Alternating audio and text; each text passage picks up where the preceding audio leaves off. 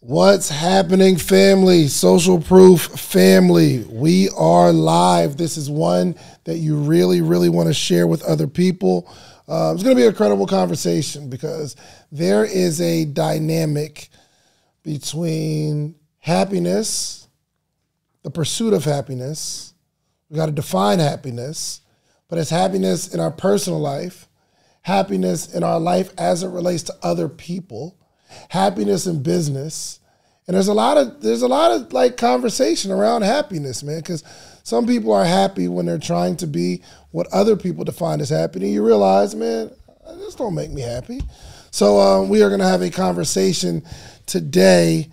We got Nella's mic ready. Nella's mic good? How you doing? I'm ready. I'm chilling. I'm good. How are you? I am incredible. Are you happy? I am happy. Like what percentage happy? Like on a scale of like 1 to 100% or like 1 to 10? Like let's go, 1 to 100%. Okay, on a 100%, I say I'm like 88. You're 88% happy, which means in the moments of when you're not happy, it only accounts for 12%. Correct. But when you're not feeling happy, doesn't that, it feels like you're like 100% not happy though. Yeah. Yeah. And I know for me, like sometimes my mind is like the worst place for me to be in, especially when I'm not happy. So like you'll hear some people, like a lot of my mentors have said, like sometimes the worst jail you can be in is in your mind. And for me, I'm one of those people, so that's why I surround myself with people like you and like on the morning meetup and things of that nature. So in those moments, I'm easily able to pull myself out of it and get right back into gear. Absolutely. Good stuff. Okay. So, but today. Happy. I'm happy today. 88%. 88%, even with the rain. The percentage changes day to day, though, right? Oh, yeah. Okay, good. We are going to have a conversation. DeeDee! We have DeeDee, who I met. I joined an incredible program with Mr. Myron Golden, and then I met his daughter, DeeDee, and I realized his daughter is way doper than him. You know what I mean? Myron's an amazing person, but the DeeDee, you know what I mean? First name the. Welcome to the show. How you doing? I'm good. How are you? I am absolutely incredible. Are you happy? I am happy. What percent? Today? Today, I'd say I'm probably like a 92. 92? Yeah. Why so happy? I think this is fun. And it's like out of my comfort zone a little bit, but I'm still having fun. So yeah, 92. Good. Describe like a 30% day. Or do you have 30%? I wouldn't say I have 30%. Ever? No. Moments of 30%. I have moments of 30%. It'll be like late at night and I'm like, crap, I should have went to the gym today. And I didn't eat good. I'm never going to lose this weight. That'll be like, be at 30%. And then I'm like, well, there's always Monday. And then I'm back. So that will throw you in a tailspin of unhappiness. Or worse yet, I'll go in my closet to like get ready to come to an event and I'll be like, this is what I get. Nothing fits. That'll be like a 30% moment. Oh, wow. Yeah. That's a 30%. That's when you just throw on a jumpsuit and call it a day. Incredible. All right, man. We are going to jump into this conversation. I'm happy, pretty happy today. Praying that the happiness lasts all day. But you know, in a happy day, there are like monkey wrenches that you can't control, right? Or, you know, something might trigger you, but we're going to have a really, really good conversation around this. Somebody throw it in the chat real quick. What is your percentage of happiness today? Are you in complete bliss? 100% happy, best day of my life? Or are we kind of lower on the happiness, meaning like something, you came on this call because you needed some inspiration, you needed some motivation, you needed to be around some people or hear some people who are a little happier than you and you could borrow from their happiness just for a moment. Just throw your percentage in the chat. I'd be interested in hearing that. But before we get started, we've got the musical stylings of J Star. J Star, what up, man? You happy today? What up, bro? What up, bro? Yeah, I'm happy, man. Like I woke how up this happy? morning. I'm amazing. Every day I wake up is a blessing. What's your percentage? I'm probably like a 89, man. 89? Yeah, I feel good. I didn't go to the gym today, so that's I feel. God, yes, 11% of do it to you. Look, and then you come in here and there's nothing but snacks here. Like, I got like one healthy snack, and that got candy in it. It was screwed. I feel good though, man. All right, well, look, man. Please share with the people. Just give it. Hold on. First off, what you about to play? Is it going to make people happy? Get the people what they want. Come on, you know the comments be going crazy. Let's get to it. Let's get to it, man. Let's go. Let's get our intro popping. Let's pop it.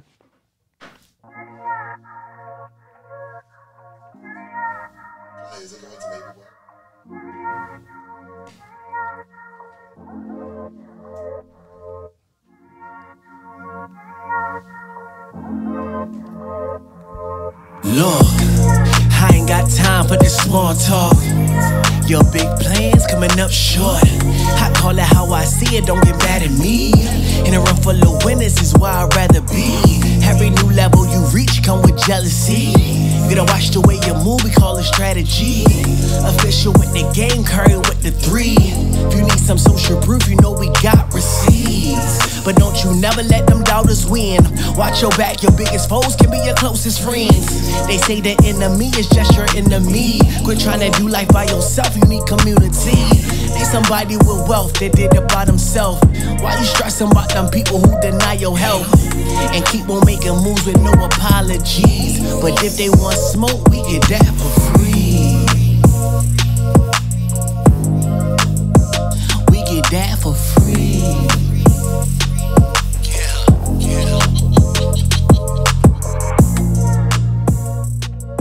All right, man. J Star, what up, man? I like that. Do me a favor, Kenny. Can you turn that to J Star real quick? Let's turn the audio down a little bit. No, turn that camera. And just put him in the center real quick. J Star. Yo. How we doing, man? What's happening, world? We was recording another intro. Right before the show. Right before the show. Okay, we'll hear it next week. Yeah. Okay. Yeah. All right. How's your work ethic been around the music? Man, listen, you got me on fire, man. You've been challenging me. We supposed to have it last week. I had text David before, like, hey, it's written. No doubt. Absolutely. Watch out. So we working, man. I'm excited. I think like I was trying to say the other day, the proposal day, when you were like, yo, what you waiting for? Like writing an intro or writing music to the same beat, you kind of like right now as I'm writing the new intro, I still hear the old intro as I'm trying. So that's the only thing where I'm like battling, trying to change up the flow, the cadence and all that. But you can ask Kenny, we almost done that. You know what I mean? So yeah, we'll be ready. I like it. Well, how many verses did we write this week? We only got the one. We got the one. But the goal is, once it's done, this my goal. The goal is to have at least 2 every time I go to the session, right? But the way that I write, I don't write on paper. Everything's in my head. Okay. So it's more of getting it down. Like once it's recorded, then I can really focus in on the other one. So the way I record is like I write it, I'm saying it over and over until it's recorded, then I can focus on the next one. But okay, the goal is I'm not really focused on the intro itself. But the question is, how many verses? You're an artist. Oh, we talking about music, period? You're an artist, right? I got music. How many verses did you write this week? I'm gonna say 3. You wrote 3 verses this week? Yeah, for this, 1. No. Oh yeah, 3. At least 3. Yeah. 3 this week. Yeah, at least 3. Okay. All right. At least 3. Let's keep working. Listen. The goal was listen. Ain't gonna be no more weeks where you only. I ain't do nothing and it's taking me forever. That's different. When we talking about that, I'm thinking you talking about just the intro only. If we talking about my music, then yeah, I got that. 3 verses. Yeah. Is that normal? Yeah. I try to do more than that. Okay. Right, I mean, you can ask the fiance right here. The instrumentals is all day throughout the house. You put it out on social? I haven't put it out on social. Okay, let's start putting it out on social. All right, say less. Because you could tell me that you wrote 3. And could just be saying that. Kind of don't believe you, but I don't have a reason to not believe you, but I can't verify it. Yeah. So let's give the people what they want on a regular basis. Say less. You got that. Let's do it. Okay. All right. Let's get this conversation going, y'all. I think turn me up in the headphones. I don't have no headphones, but I heard rappers say that. I'm talking about not my voice, but the music, so I can hear. Okay, so we are having a conversation. Turn my voice down a little bit, the speaker down a little bit. I don't know how we did that. Okay, all right. Life and business success. I think if we are going to be happy, we need to identify what happiness looks like for us. I think we're just looking to be happy and we're looking for a feeling, but we haven't even really decided what it means to be happy or defined it or like really started to associate, I'm happiest when this happens, so let me keep doing that thing. Let me keep chasing that because we haven't identified what happiness is. So I looked up, I did your job for you, okay? I looked up happiness, the definition, and the definition of happiness is the state of being happy. It's the state of being happy, the definition of happiness. So it's a place where happy is occurring. But obviously we have to look up the definition of happy, and happy is the feeling or showing pleasure or contentment, which could contradict most messages of entrepreneurship, because if the definition has something to do with contentment and we're telling you, go, go, go, grind, grind, grind. You make 6 figures a year, but you need to make 7. You make 7 figures a year. You need to make 8. You make 8 figures a year. You have to be a billionaire. But when can you be content? I think it's an important conversation to have. What would you be content with? Now, I don't know this to be true. This is not a class that I'm teaching, but I'm just trying to create a conversation around happiness. It says that the definition of being happy is having a feeling or showing pleasure or contentment. Well, now I know that my goal is to be content, to be at a place in my life where I am happy for everything that I have. I don't need more. More is extra, but I don't need it. If I get more, I'll take it. Great, but that's a bonus. I don't necessarily need to go get it. So I've been blessed and fortunate to build a business and being an entrepreneur where I can have some stuff. Do I want some more stuff? Yes. But if God doesn't do anything else for me, I'm good. I'm not beating myself up for not accomplishing an 8-figure year, because I have 3 incredible children and a loving wife, and I can take care of them, and we can do cool stuff. I am content. I don't have to build Apple. I don't. Me personally. What does make me happy though is the building of something. So when I'm building, I can say now, truthfully, when I'm building something, and not everything, but some stuff I build, it's not about the money. Most of y'all, when you say that, you're lying. I'm doing this for the love. It ain't about the money. You're doing it because you think that you're gonna make some money. Especially if you don't have any, right? If you don't have much, then if you're gonna be real with yourself, and I think you'll get there faster if you admit, some people, if you admit that it's about the money. I need to get to this particular goal, but it's not the money that's going to make me happy. It's the things that I can do for my family and the lifestyle that I can live. It's a sad case for your child to ask you for something that you can't provide, not because they don't deserve it, but because you can't. I would hate for my daughter to come home and say, look, I got all A's. Dad, can I have some shoes? And I have to say no, not because you don't deserve it. I'm saying no, not you deserve it, but I'm saying no because I can't provide for you what you deserve. That's not happiness for me. So you build something and say, yo, let's go after it. There's a certain dollar amount that I believe would make me happy and content. Let's just start there.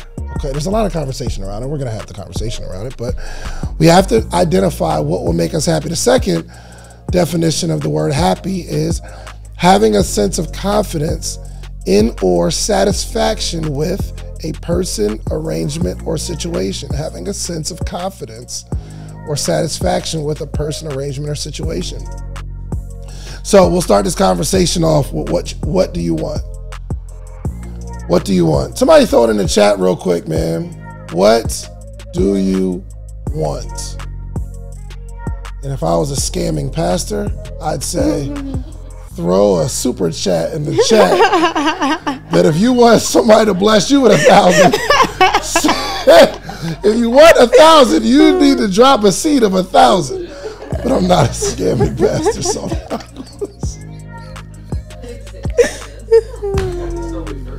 Hey, listen. Give, and it will be given unto you, okay? All right, man. Come on, man.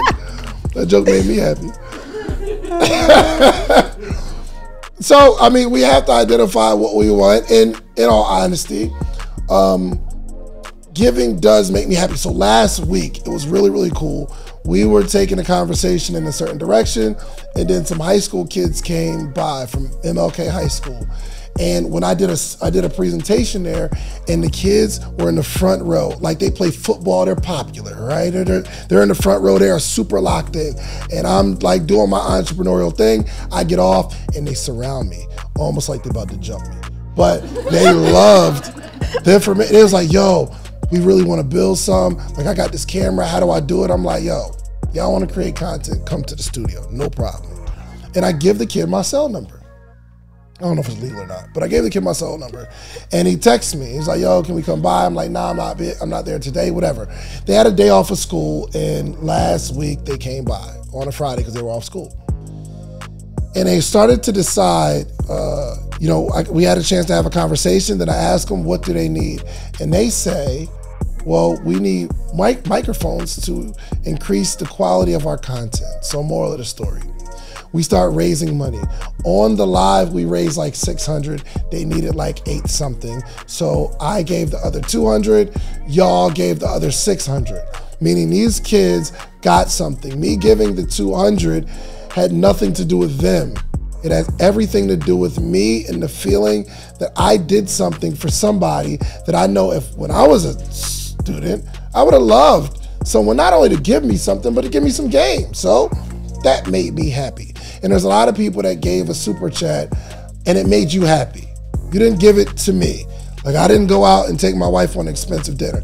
We took the money that you gave along with some money that I gave, and we got them something. And I'm not asking for anything in return because that's what makes me happy.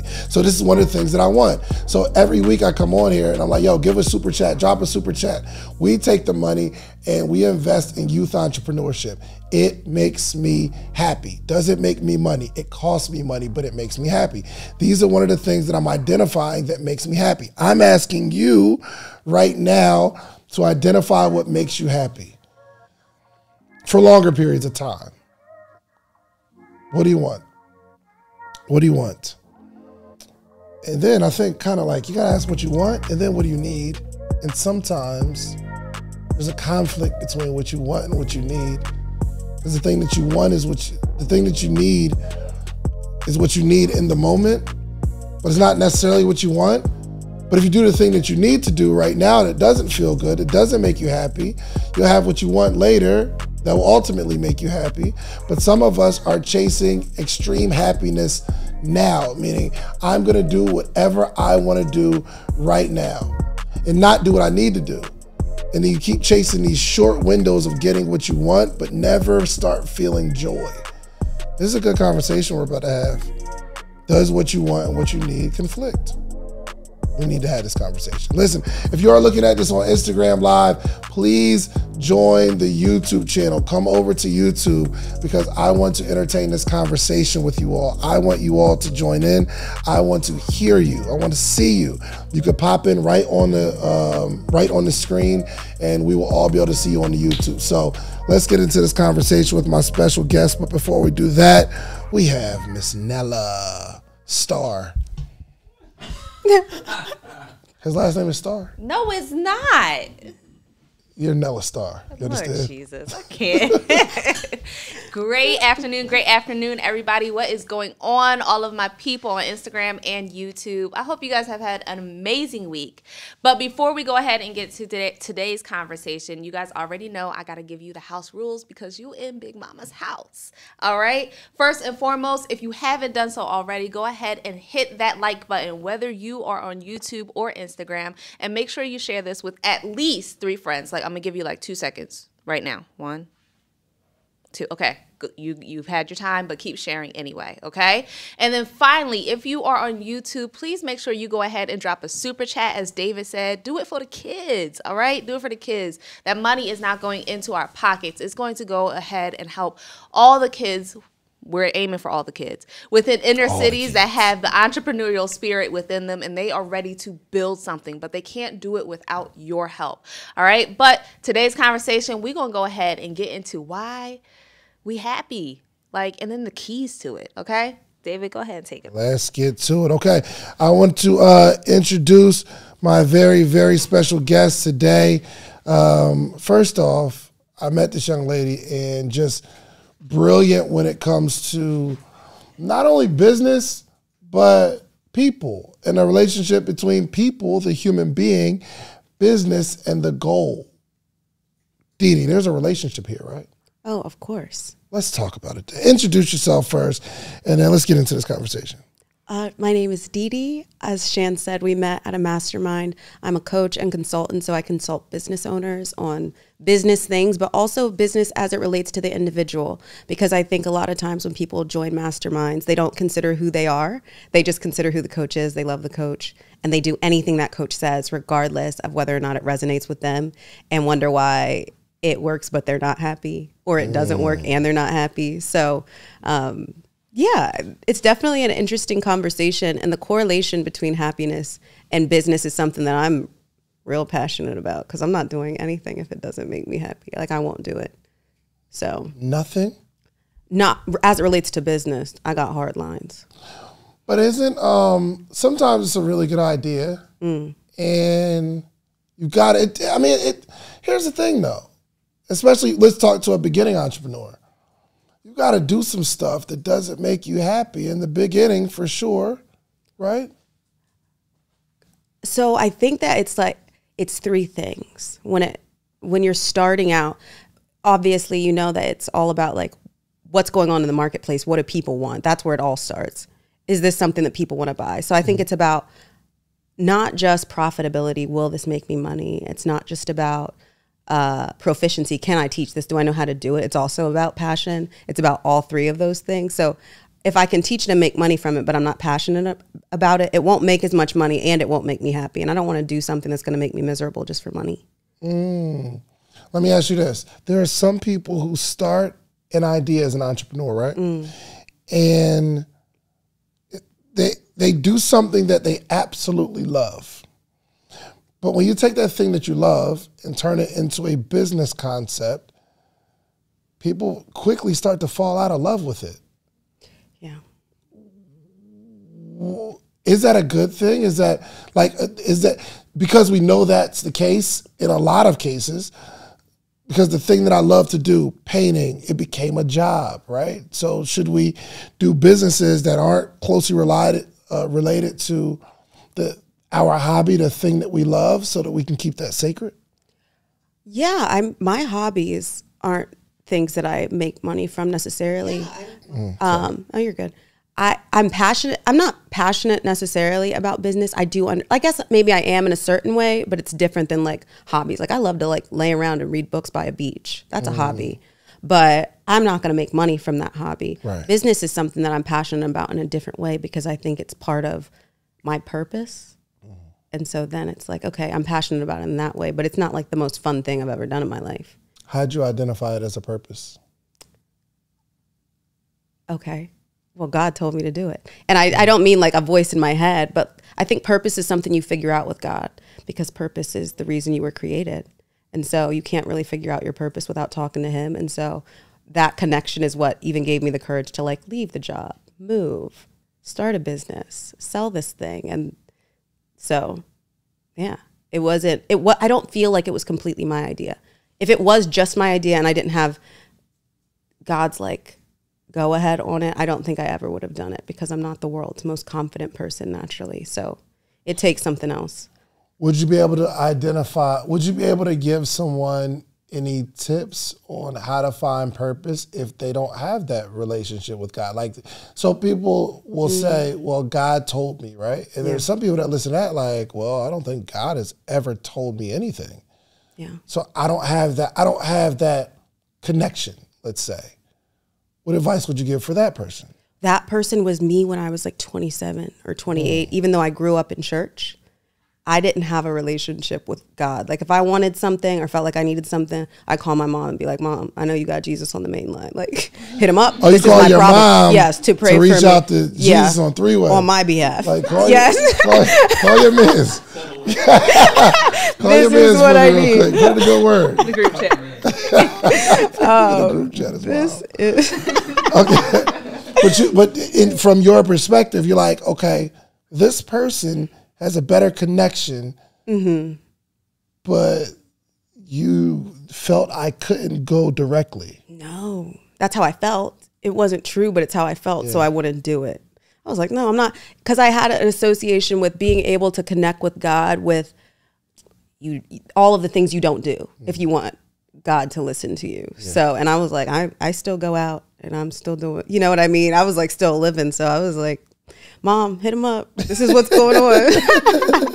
But I came to realize that God is not just, he already paid it all. So he already knew all the stuff that I was up to was going to be up to. He already saw the full picture.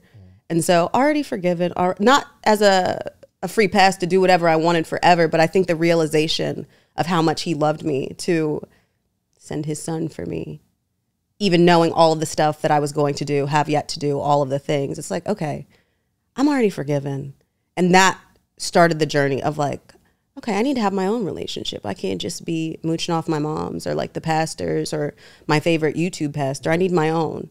But and before you had that realization, like, well, essentially, are you saying unless you get that relationship, you cannot find purpose? I don't believe so because I feel God created us. He created us all for a reason. If you want to know the reason, I can't ask you. I can't ask my mom or my dad. I need to talk to the person, the creator who created me. And then it's like, all right, cool. And it's a relationship just like me and you would build a relationship, or me and my husband built a relationship. It's conversations. It's getting to know him through reading the Bible and praying. It's like talking to him. And then the relationship develops and things really do happen. I think that's what I was most surprised by. I was like, is this really happening to me all of the time? I'm asking a question, it's popping up, the answer's popping up, and all this different stuff that made me like, oh, this is wild. Let me just test this a little bit more. And so, yeah, I don't think that purpose is something that you just, I mean, you can come up with one, but I don't know. I don't know. I'm sure somebody has an answer for that, but it's not me. Got you. When it comes to, you're married. Yes.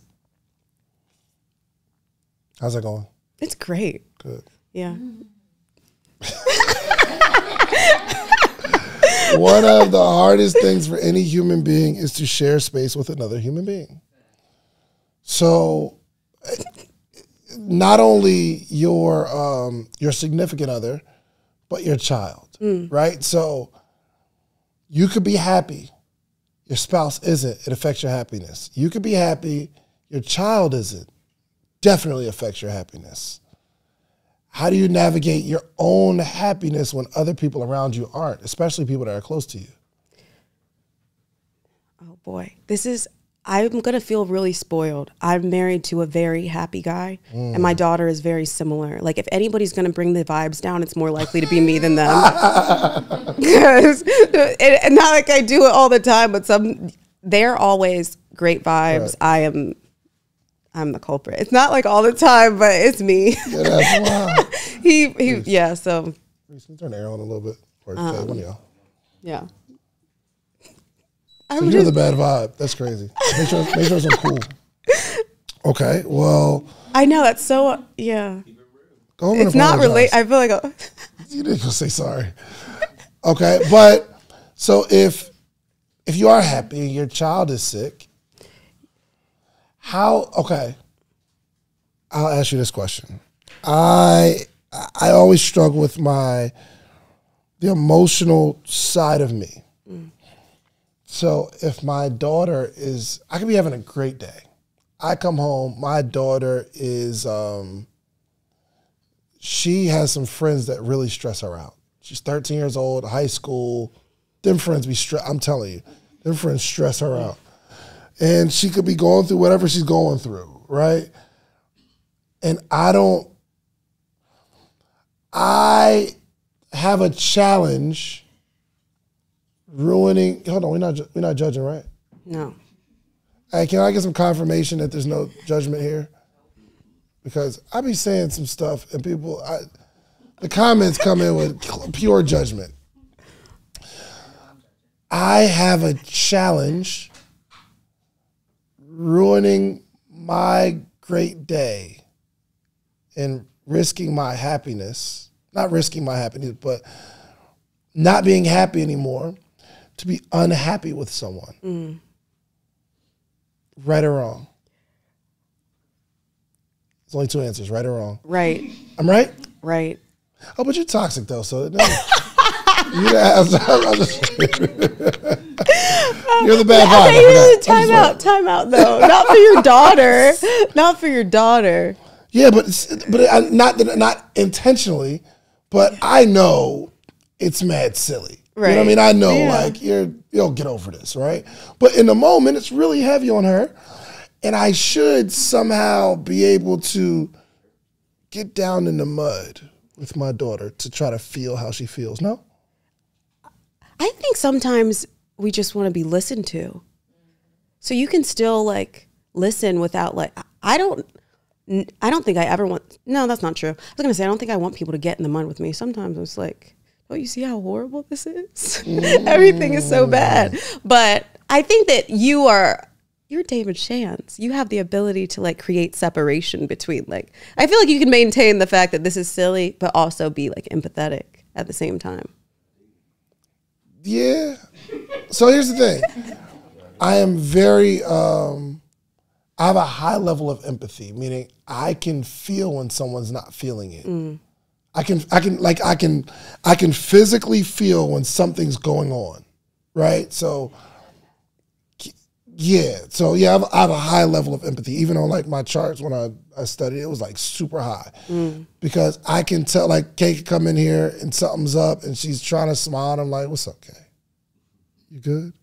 Right. And I can feel something, right? But I can't necessarily express it well. But I can't, my daughter, because the weight of the world is on her shoulders in the moment, it doesn't help her to say, oh, you'll be fine. Right. Everything's cool. Sometimes it needs to be, yo, I feel that. I don't know how to share it. Yeah. Can I interject Yeah, real please. quick? You are very good with storytelling. And I think that one way that could possibly help you get to that level with her is take some stories that you may have had experiences like that when you were younger and share it with her. Hey, I remember when I was going through something similar. So that way it makes it relatable for her. Yeah. But also, even though it may feel hard for you to get to that emotional level, at least you are humanizing yourself in the eyes of your daughter. Because I know for me, like my dad, he has zero emotions pretty much. And so it's very hard for me to go to him when I'm going through things. And because sometimes, especially when I was younger, I couldn't picture my dad dealing with the things that I dealt with because he didn't show that connection or that relatability. So just doing something like that could help that connection between you and her. Yeah, so, I mean, I take the time, right? I take the time to try to fix it. Like I do tell stories, right? I'm trying to relate, but it's still a difference between the things that I'm saying and me being able to express the emotion. Because when I went through it, I've always been this way. It's not like when I was going through it as a kid, it really broke my heart. My heart doesn't break that easy, right? So I'm always going to be able to illustrate and paint a picture on how this situation isn't going to be that bad. But on the flip side, I see my wife really like get there and have the heart to hearts, and then she'll come out the room from Corey and she's still in it, right? Because I can tell that my wife can feel the way she's feeling. You know what I mean? It transferred. No matter how happy Dre was, that will stick with her because her baby is going through something. Right. You know what I mean? So, I don't know that that's necessarily a good or a bad thing, but my happiness I take as personal, and it's very hard for someone to ruin my happiness. But I'm just trying to understand if that is something that I should pride myself on. Not pride myself on, but. Do you think that you would be able to help her better if you felt like as bad as she was feeling in the moment? Maybe. Yeah. Maybe. I would say one thing that because we had premarital counseling on Monday, and we actually talked about parenting and how each parent has their role for a child. And so it's very much the same with us, where when Anaya is feeling something and whatever the case may be, I'm able to emotionally get on her level and communicate the feelings that she's feeling. And so that may just not be your place for her. It may be, yes, you can relate to her, but the emotional, the nurturing, that might be that's Dre's place for her. So you don't, and she was telling us, like, don't beat yourself up about it. Don't take it to heart. Every parent has a specific role in each child's life, and the child knows what parent to go to for what. Gotcha. Yeah. Okay. They all play different roles. So I think even like my 2-year-old, Sarai, she'll be 3 in a couple of days, but my 2-year-old,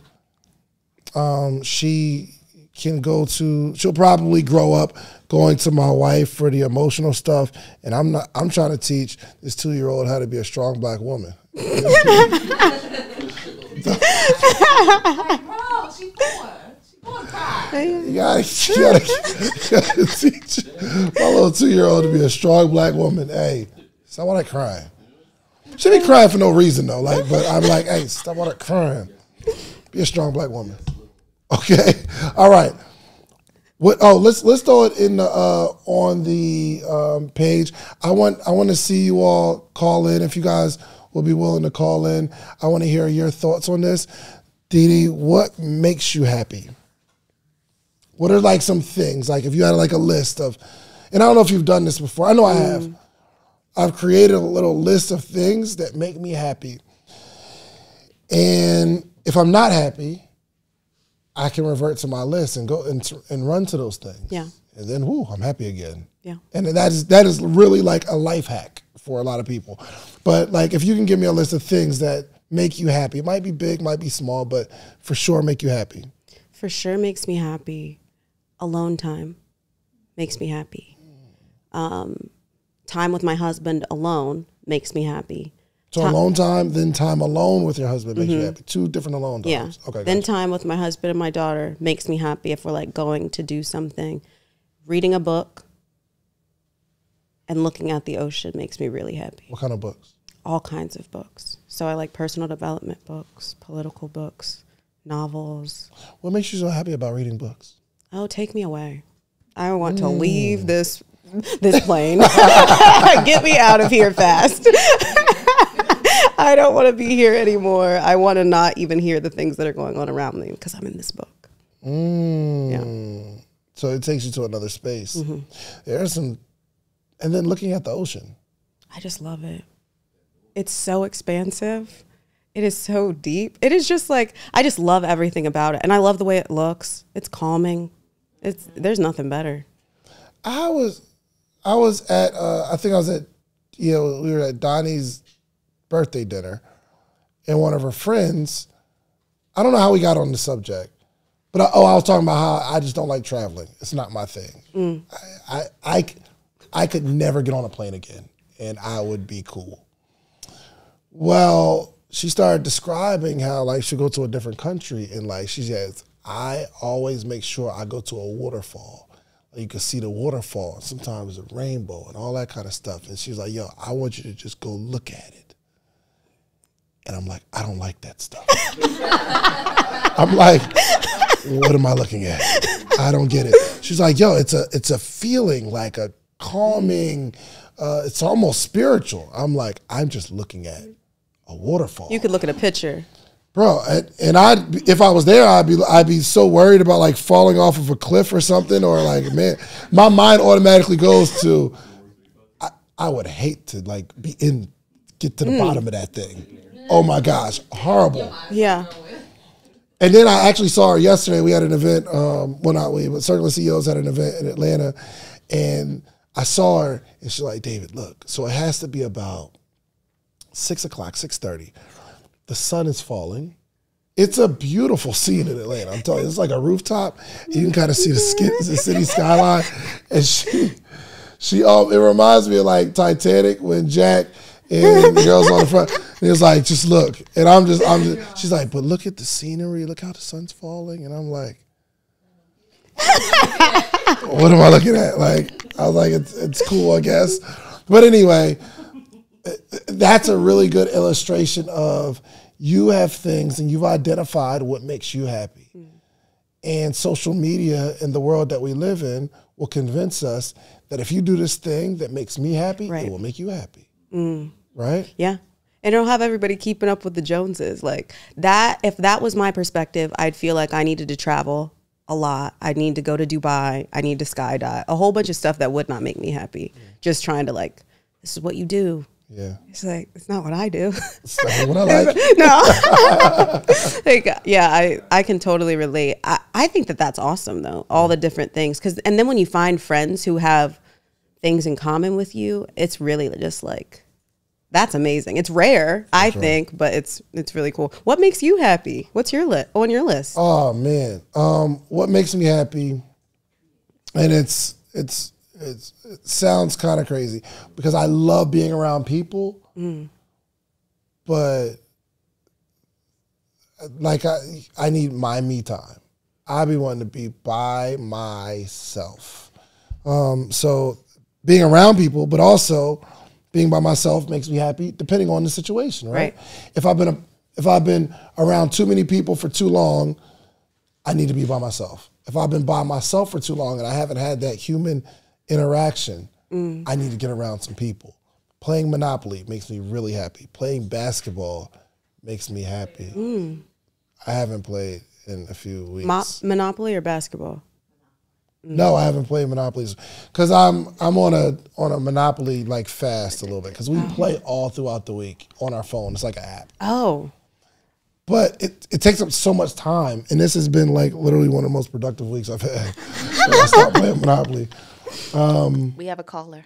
Let's bring her in. Let's go. All right, Joya Bean, we are Joya bringing you Bean. on. What's happening? This is the first time she's been up on live. Maybe. Is it? It is. Okay. I was turning that speaker down a little bit. What's up, Joya Bean? Nothing much. Nella, let's fix her screen. All right, so talk to us. What's going on? About the conversation about what makes me happy. I was just gonna chime in on that. And what makes you happy? Come over to the screen. Come over a little bit because you're out the screen. There you go. There you go. There you go. Perfect. I'm doing There hair. you I'm go. sorry. All right, what makes you happy? Braiding hair, teaching, reading Braiding books. hair makes you happy? Yes, it's like my getaway from being away from the kids. Like I'm in my peace. Like I'm in my area. I'm braiding hair. My clients doing their thing, so I could just focus on what I want to do.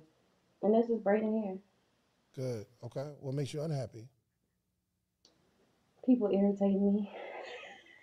People irritate you. Yes. Is the issue that people irritate you or you can't handle what people are saying? Maybe I can't handle what people are saying sometimes. But sometimes, like, they just be asking too many questions, and it's like, I don't know. I be feeling like how Donnie be feeling, like, don't be asking me no stupid questions. What do you think, DeeDee? About people being irritating? Yeah. I certainly think people can be irritating, but I think that's just a matter of the people that you're around. And let's ask this question. Is it the same people that are irritating, or you're saying human beings in general?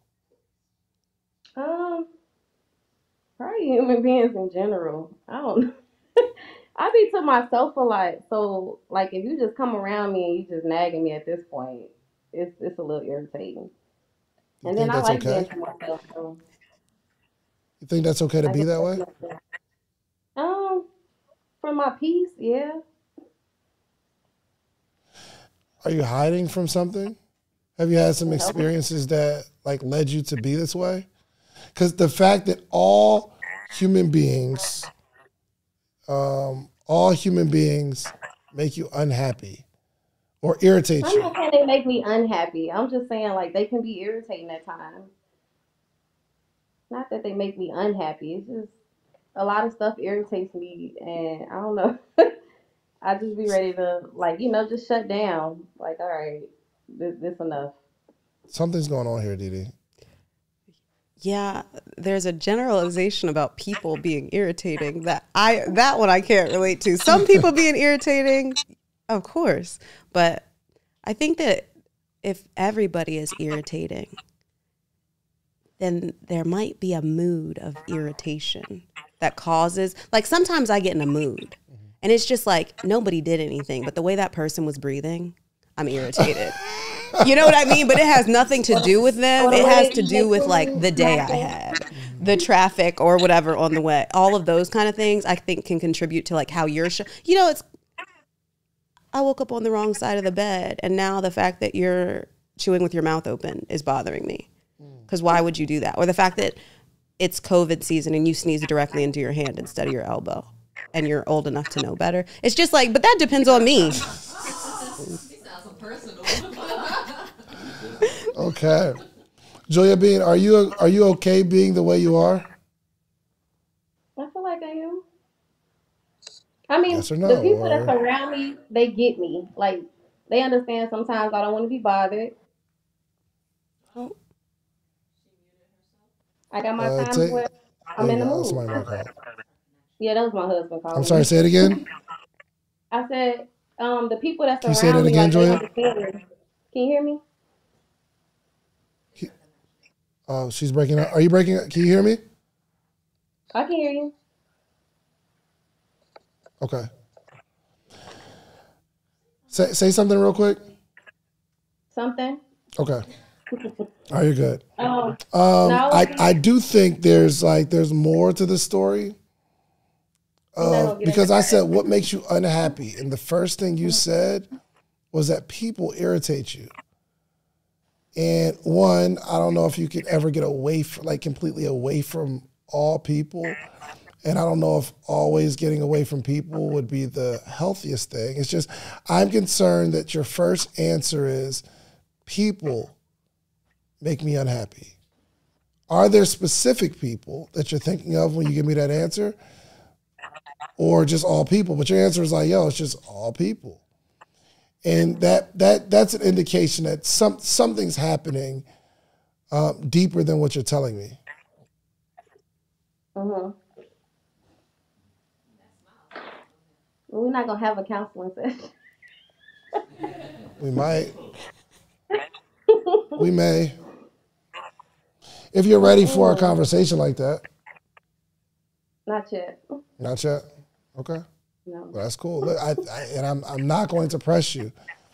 So thank you for joining. And I don't want you to be on because the way I'm wired, I'll keep asking questions and it'll make you uncomfortable. But thank you so much, Julia Bean. I appreciate you actually joining this call. This was really, really good.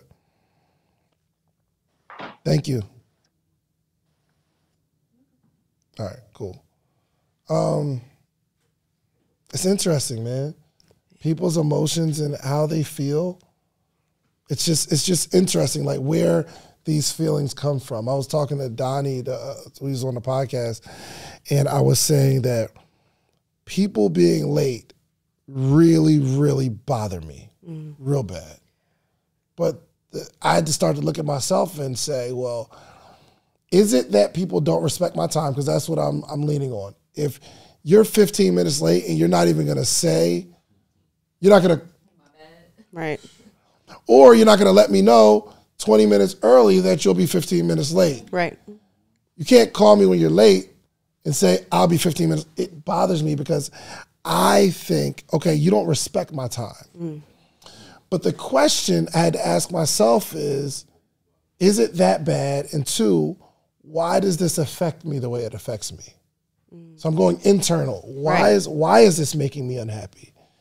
And I realized that I'm pushing or projecting my thoughts about timeliness on other people, thinking everyone should be like me. And I said, that's unfair. So, to what degree are people supposed to, and now that you've like reframed it, to what degree are they supposed to be respectful of your time or give you that sort of, hey, I'm going to be 15 minutes late, 20 minutes early? I don't think anyone owes me anything. So not even if they agree. Not even if they agree, because most humans will agree to something and not keep it up. Yeah. Just what it is. You go before before your friends and family and before God and say, until death do us part.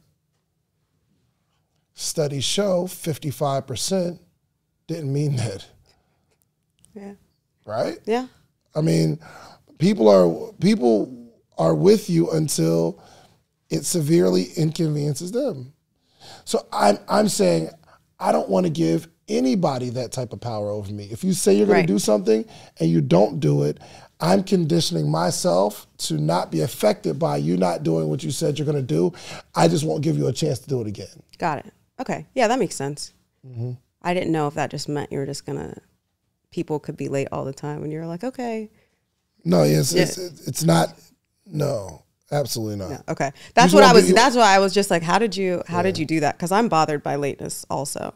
Yeah. But I just won't give you another chance to do it. Unless, if it's the only other person would be like my wife, right? Right. She's, she has. I love me some Dre. Shouts out to Andrea Shands.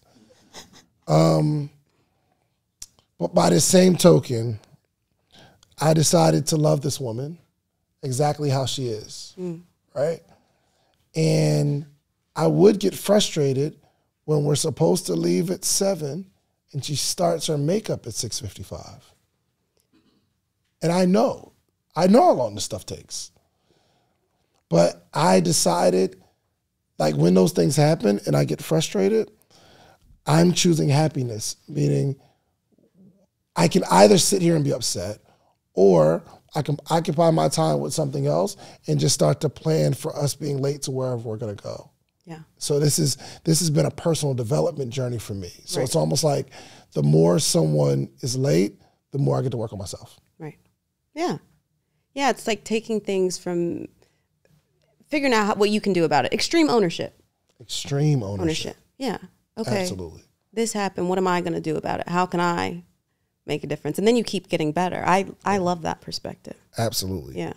Business. Let's go to business, because you coach a lot of people. Yeah. And it ain't cheap. It's really good, though. What have you noticed about people who are willing to invest higher tickets in themselves versus people that don't invest at all?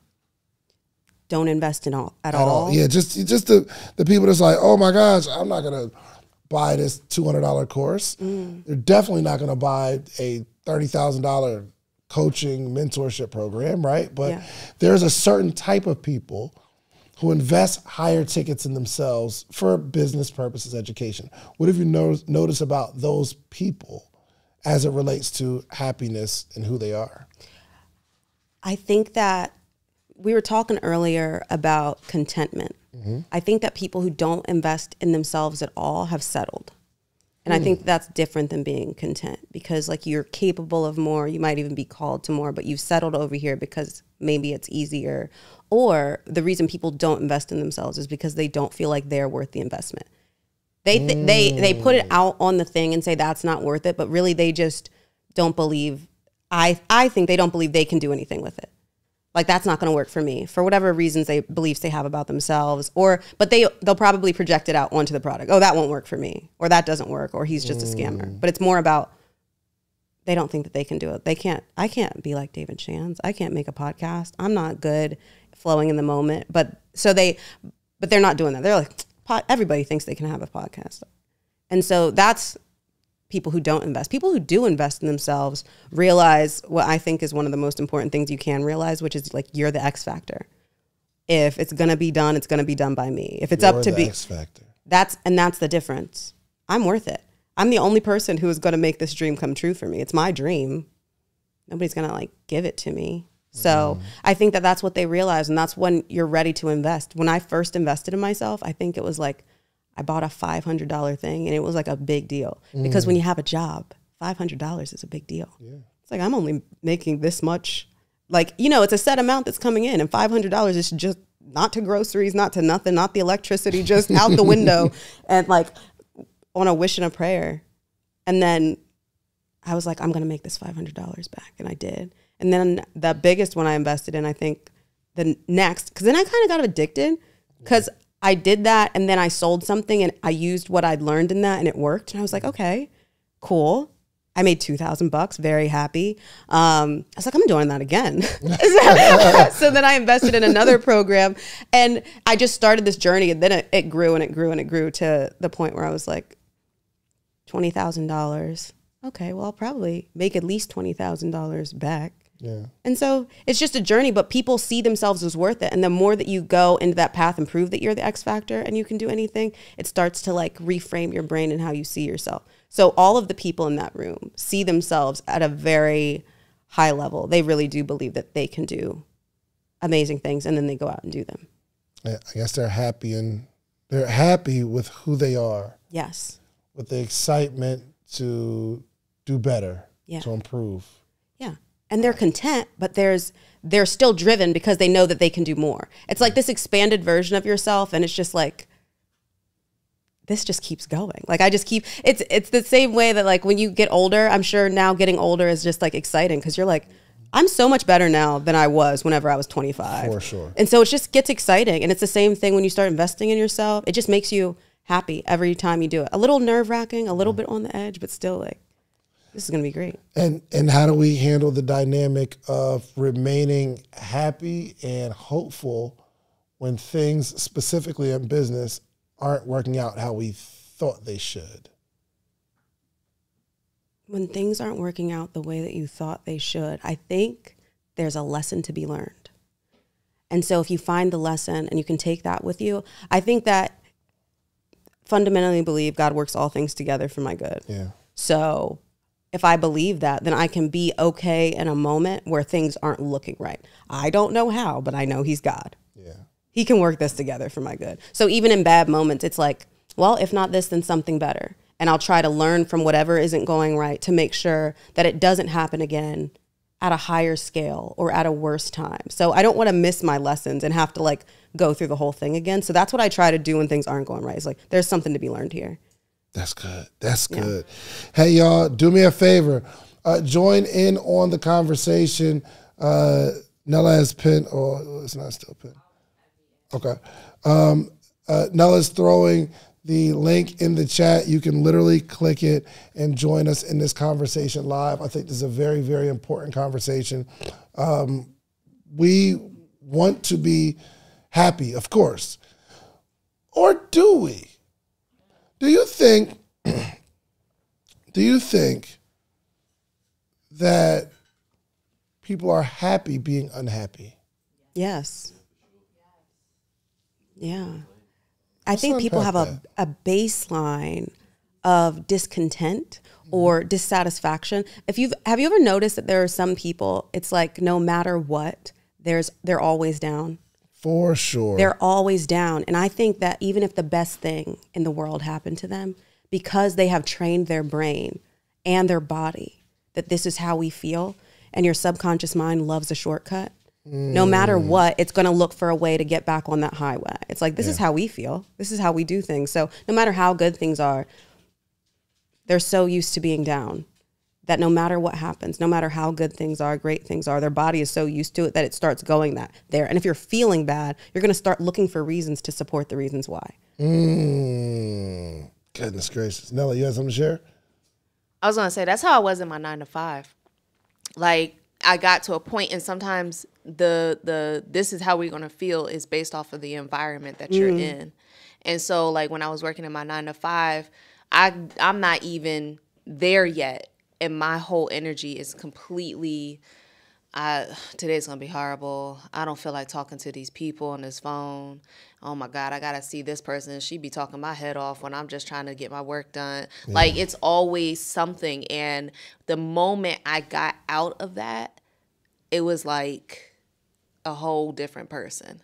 Like, I didn't have things to complain about anymore. I didn't have the down look on life and everything else because I wasn't consumed with the environment of my job. Goodness gracious. Yeah. We have somebody calling in right now. Are you happy being unhappy? Golly, what a conversation. What's up, Brandy? Hi. Am I on here for real? Yes, you here for real.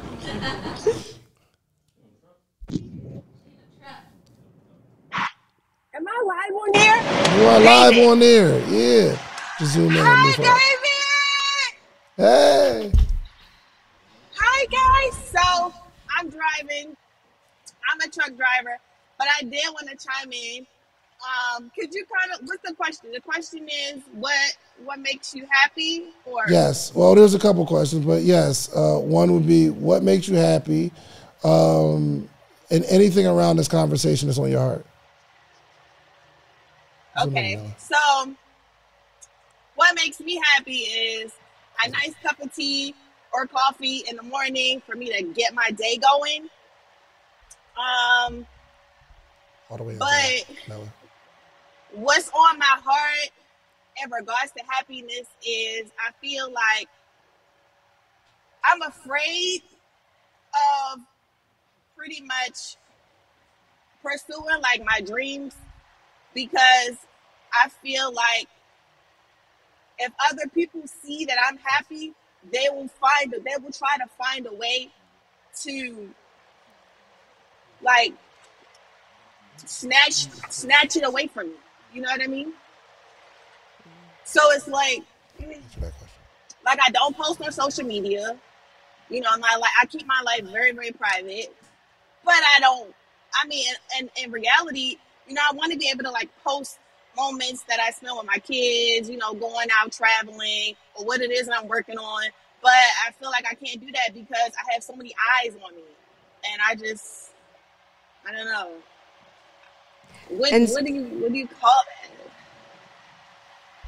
Is it, so you're afraid that if you post moments of you being happy, what's going to happen? I feel like, I don't know, like,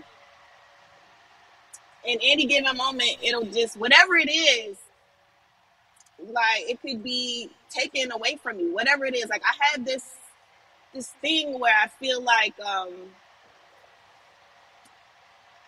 don't know, it could stem from, like, early childhood issues, you know, like, just losing my mom at a young age and just, you know, feeling like nothing lasts forever, you know, it's going to be gone eventually, you know, that kind of thing.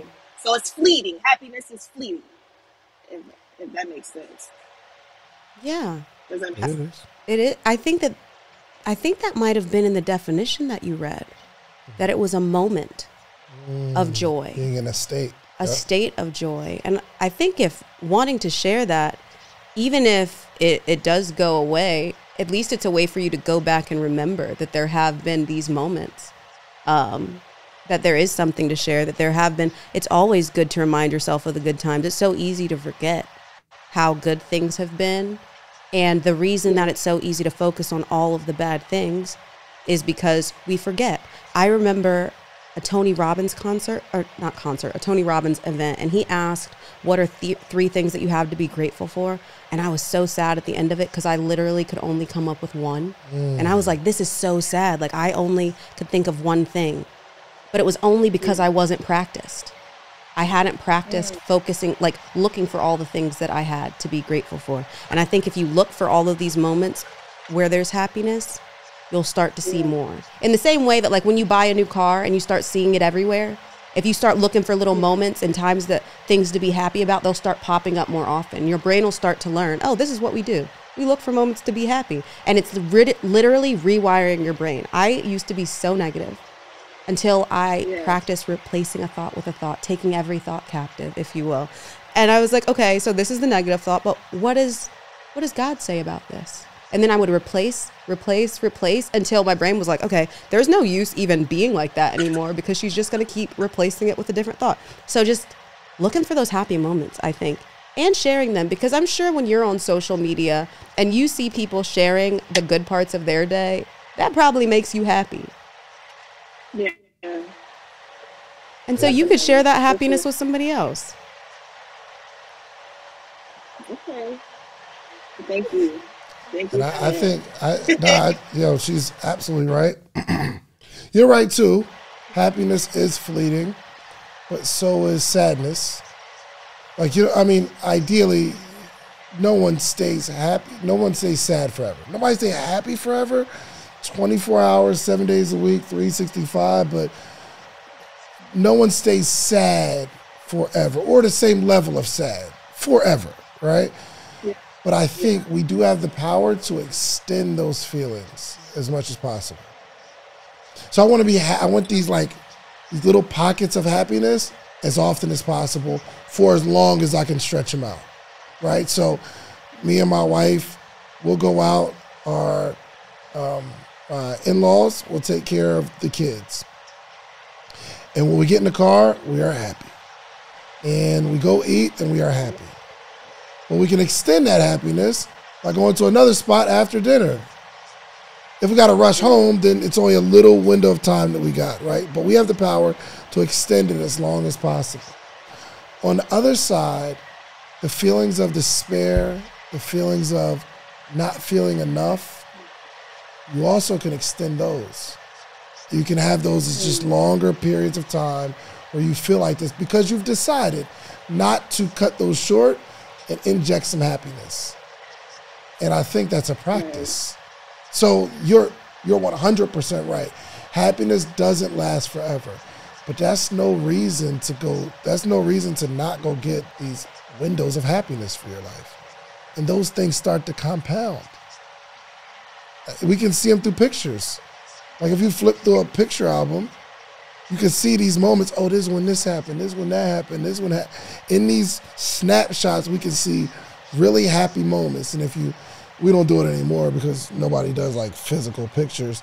But like I remember going through them and flipping through. It was like, yo, look at all these little moments over your life that you've shared. And even in the time of flipping through these books, I can see my mom and my aunt and my grandma lighting up. And they get to relive those happy moments again. So we can't run from it just because it doesn't last forever. Because you get to enjoy them, and then we can enjoy the memories. So let's go after being happy. What I want you to do today is I want you to make this list of things that make you happy. DeeDee said it. She was like, yo, I left that event sad because I couldn't even think of more than one thing that I'm grateful for. That's not a good way to be. So we have to be intentional about gratefulness, intentional about happiness. And I think what's even more important is identifying the things that make us unhappy. Because now we can start to run from those things. Listen, there are some people on my list that made me unhappy. But before I put them on my list, I just kept letting them make me unhappy. So drinking for me was an issue. I was never like a drunk, but I would drink and the next day I would have a headache and then I don't feel better until like 6 o'clock the next day, 6 p.m. Then I started to really think about it and analyze it and say, drinking doesn't make me happy the next day. That's on my list. Ever since I had that realization, I've never drank again, and I've been happy every morning. After a night out, I wake up, cool, not hungover. What are your thoughts? Yeah. I'm thinking my thoughts right now would be for me to definitely cultivate a list of things that, that do make me happy, because I'm pretty sure that there's more, definitely. But I don't know. I feel like I need to put an emphasis on making a list of the things that don't make me happy and actually taking action and execute on pretty much eliminating those things from my life. For sure. Absolutely. You got it. You got it. Yeah, one of my favorite quotes related to that is, if once you become aware, that's like step one. And then if you don't change it, you chose it. So it's like becoming aware is so...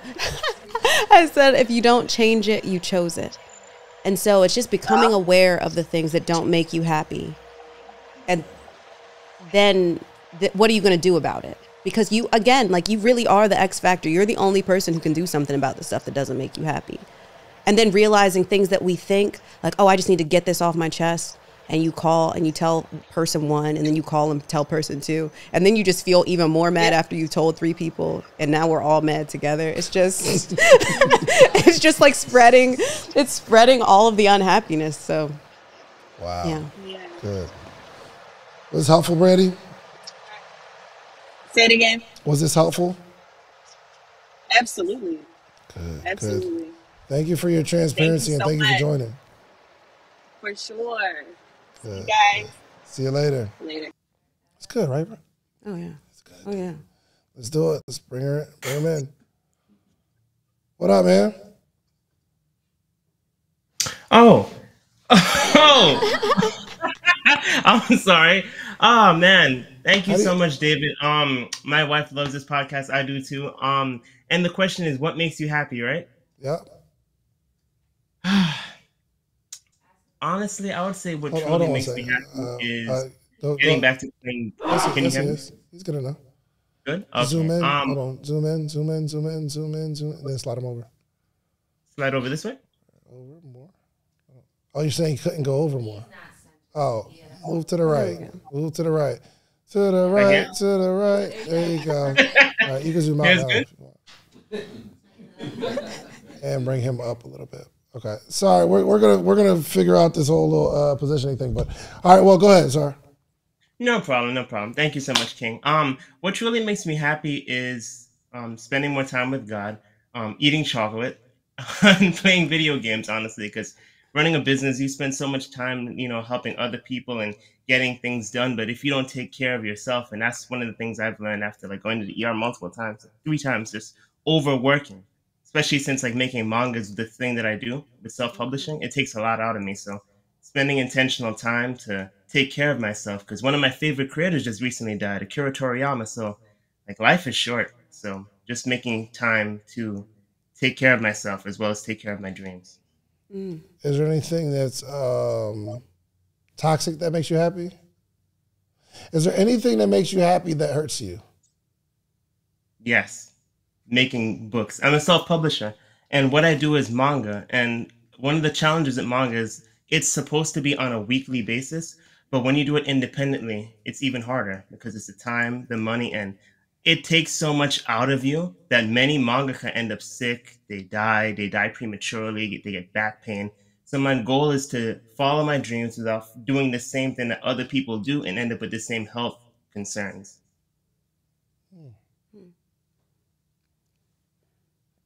I'm trying to understand. So my question was, is there anything that makes you happy that hurts you? And he said, making the books make you happy, but it's the time schedule in which you have to deliver it? That's the issue? It's the time schedule and the amount of work, because there's a lot of research involved. There's a lot of drawing.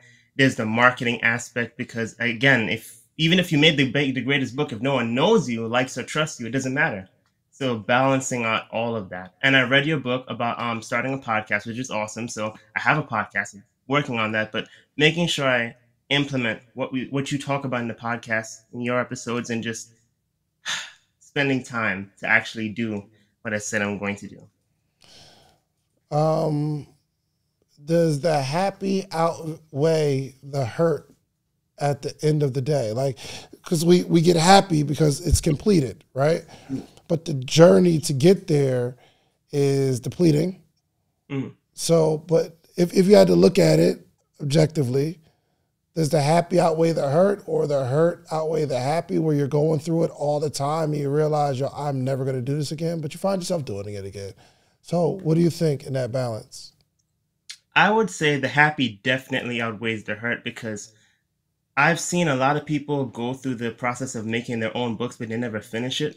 And the blessing is that I've actually gotten books done. Like, I've done 14 in like 6 years. So, and I've seen people's lives change. Like, people are like, this book gives me hope. And, this is something that's really inspiring. Like, my kids love it. So seeing people's lives change because I actually finished a book is more valuable to me than all the challenges, because, pressure makes diamonds. So I'm not exactly hurt about the pain. I just have to make sure that the pain is not overly too much. That's all.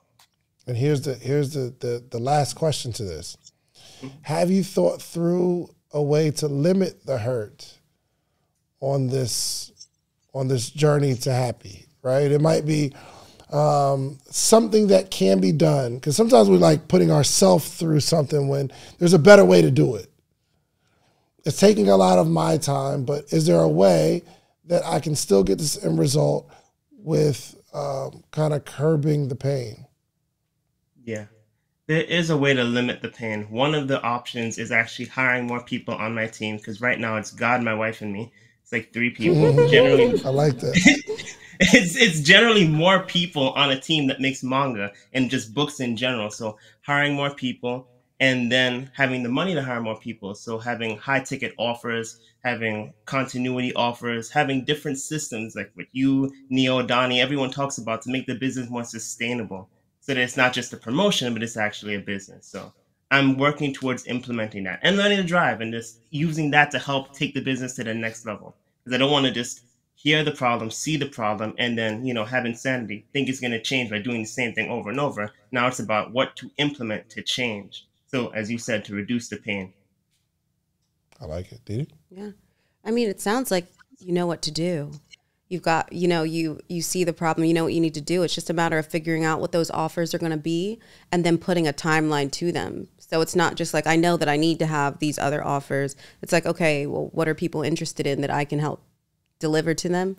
And then what am I going to price it at? And also, how much do you need for the team? So like maybe it's not even like, oh, I need to hire this team. If you make the goal too big to start, maybe it's just like, I need to hire one person.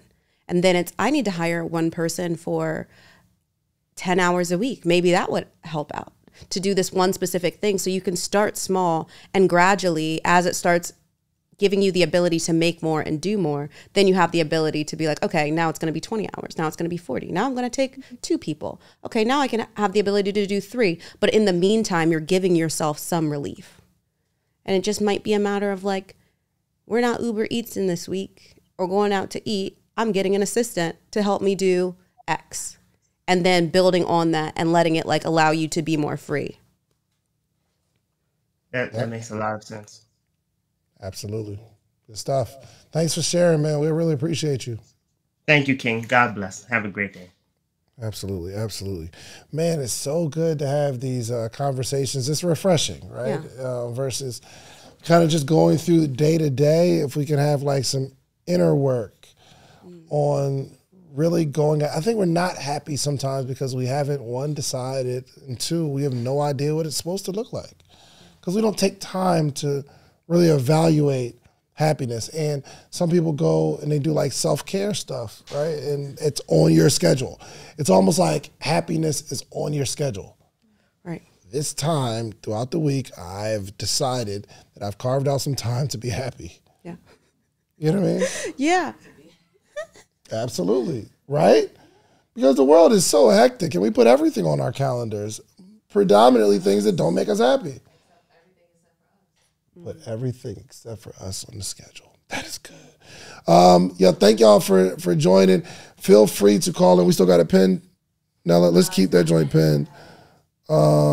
Yeah, we'll just keep it pinned, man, because I love hearing from you all. If there's anything that we can help with, please allow us to help. Just join in, or you think you can help this conversation. But let's prioritize our happiness. I want to get into a little bit of business. We know we have a call. Okay, all right. What's up, Freddie? Let's bring Freddie in here, man. He's always good with these kind of conversations. What's up? What up, Freddie? What's going on? How you doing? Man, I'm good, brother. Yo, I hate barbers like you. You just leave to do other stuff. You ever had a barber just on the phone like, yeah, bro, it's all on my cut? I'm like, yo, bro, what's on my cut, bro? What up, man? What's going on? Man, everything's good, brother. Everything's good. Good. What makes me happy is when I'm able to serve people well. Seeing people get what they need, seeing that expression of fulfillment on their face, you know, and actually sometimes seeing it in action.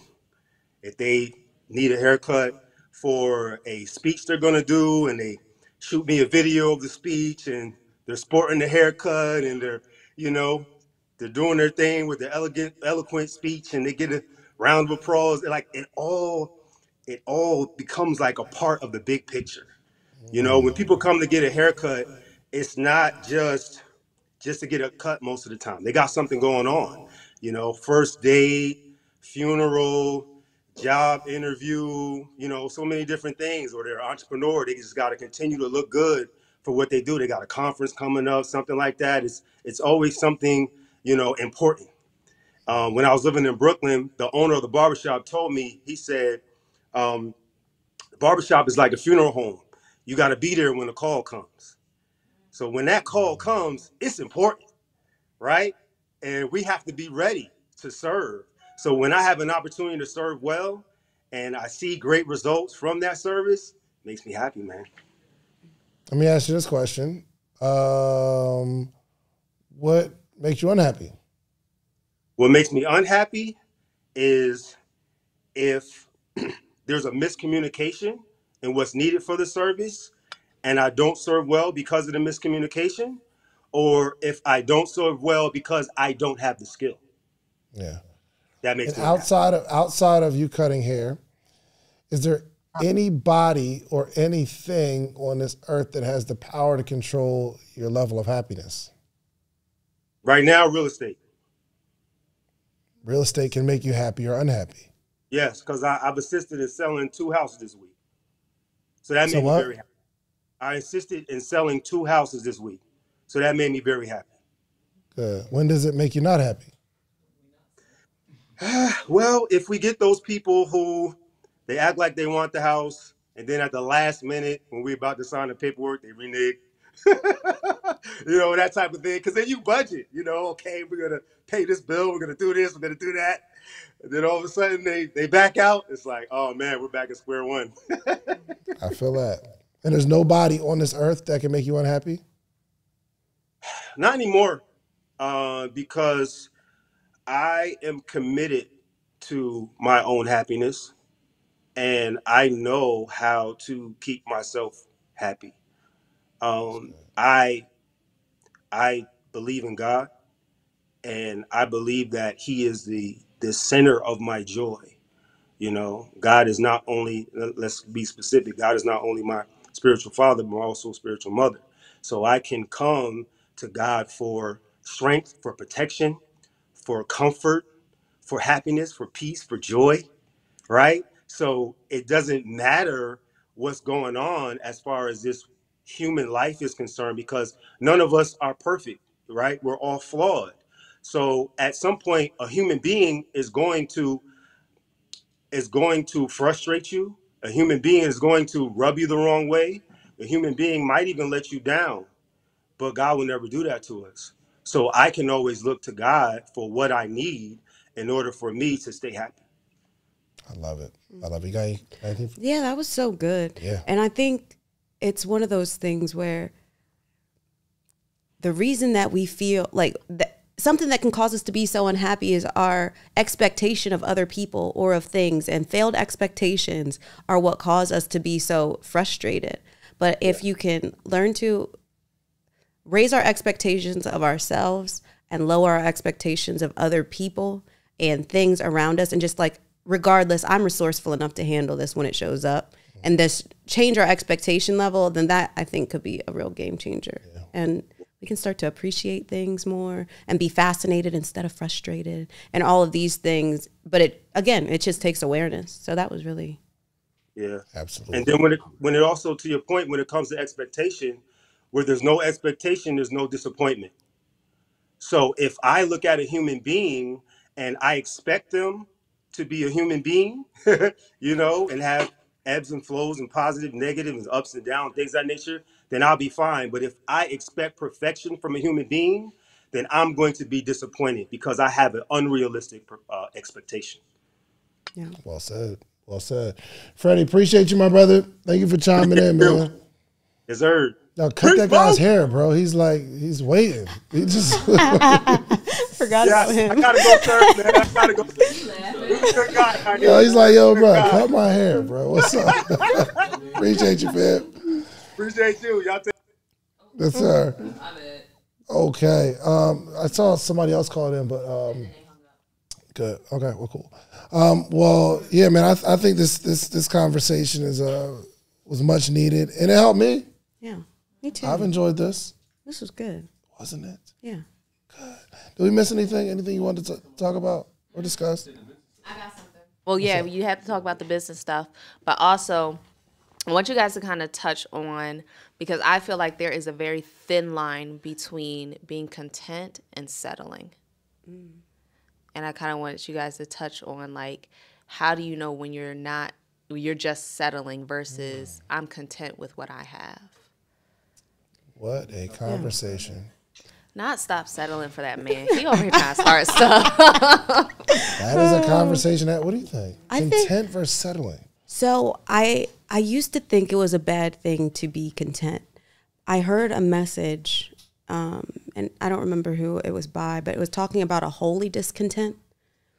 And sometimes you're discontent for a reason, and it's because you've been called to and created for more. So sometimes you shouldn't be content. You should be doing more. And I think that discontent, if it's not based on like, oh, I went on Instagram today and I saw that so-and-so has this, so now I want that, and I'm discontent with my life because of things out here. But if I'm discontent with my life because of something from up here, or something that I know I have the ability to do that I'm not doing or executing on, and I just ignore it, then I'm settling. But if I'm doing the things that I feel like I'm called to in like the time that I feel like I'm called to do it, I'm not doing things. I don't like to base my decisions on like anything out here. It's not about any of that stuff. It's about like, what has God called me to do? And even if it's not always God, it's sometimes what do I want to do, or what do I think is a good idea? And then from there, I'll pray about things, and I'm going to hope it's God. I'm going to believe it's God. And sometimes I'm wrong. I'll plan in pencil, but I do like to have a plan. But I do think that settling is just like, I have this feeling that I should be doing more, but I'm going to get on TikTok instead. Or I'm going to ignore it and I'm going to go hang out with my friends. Or I'm going to go do whatever it is to distract myself from this feeling. Then you're settling.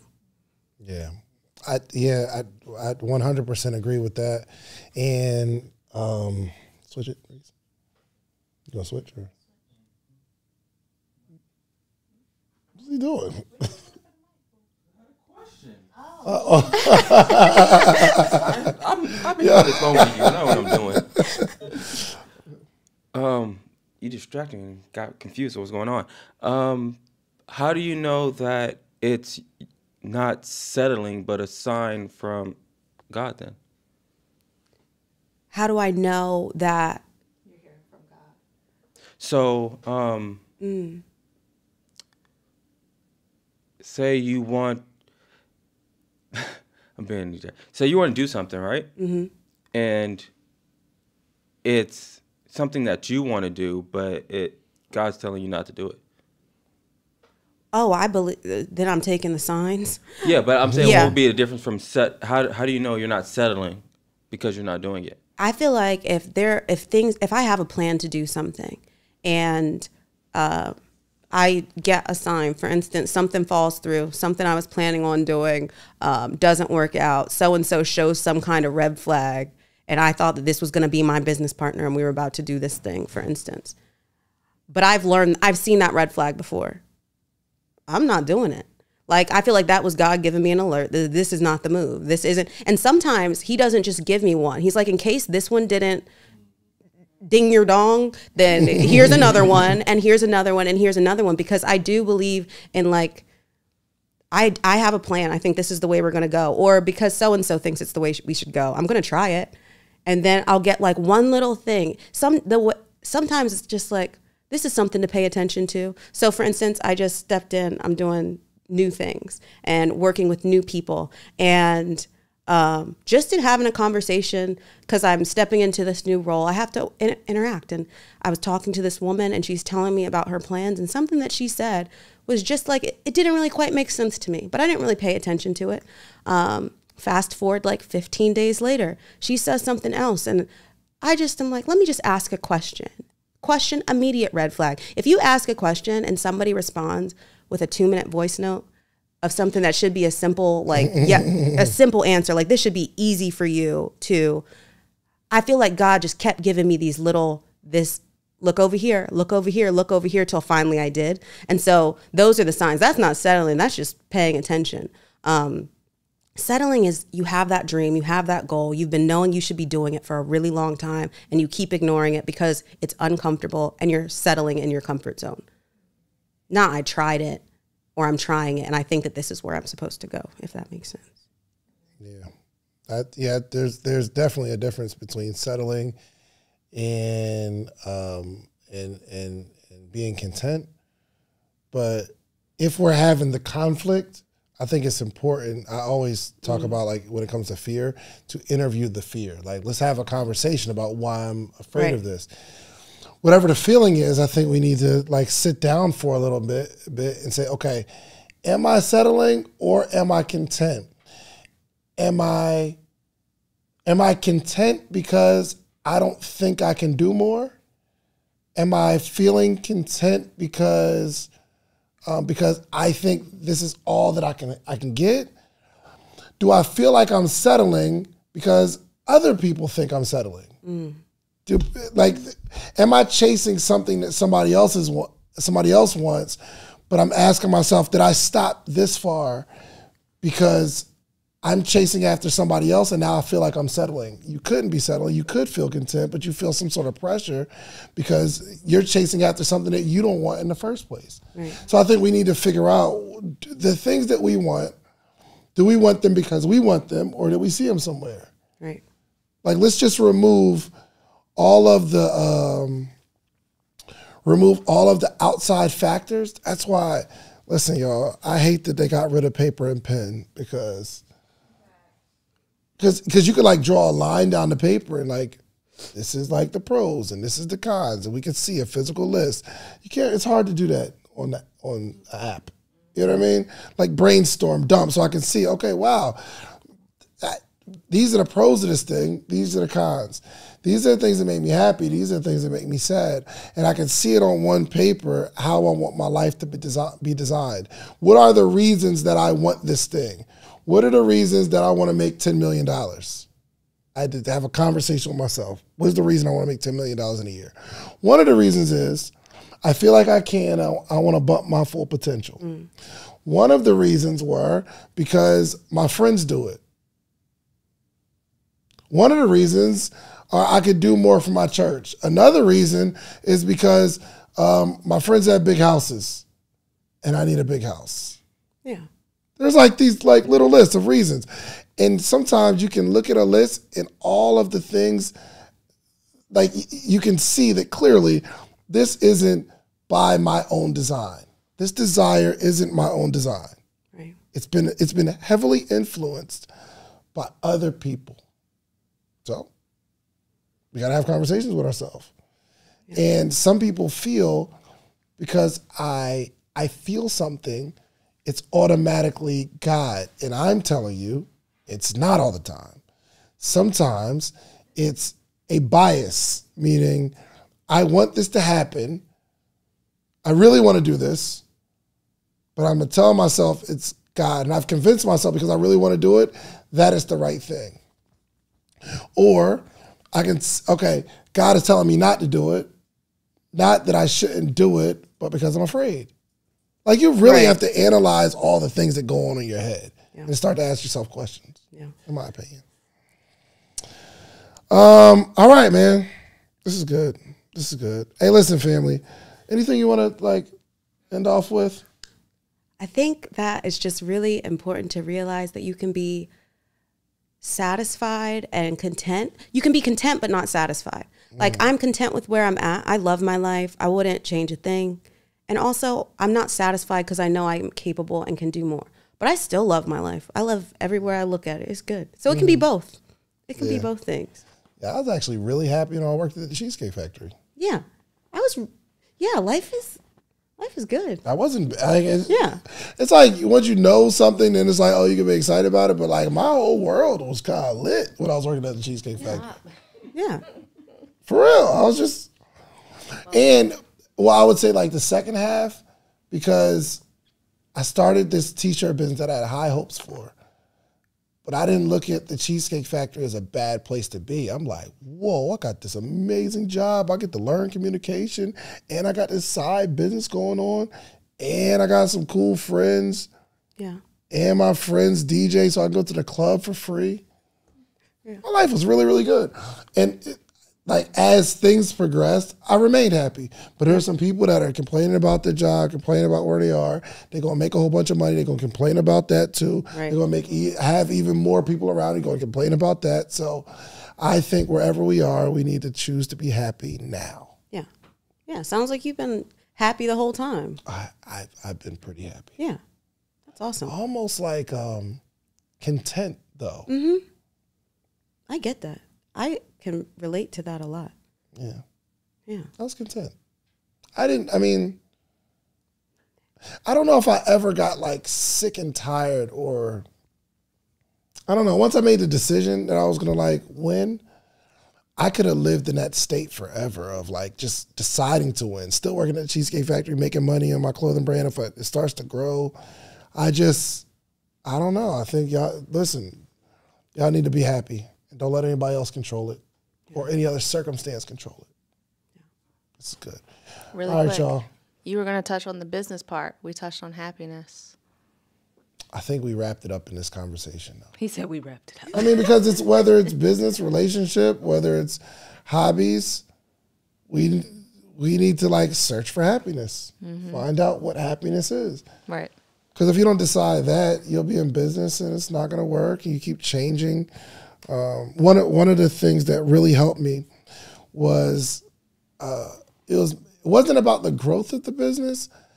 It was about me staying in the business for an extended period of time because I had never stayed anywhere. I never stuck to one idea long enough to see it grow.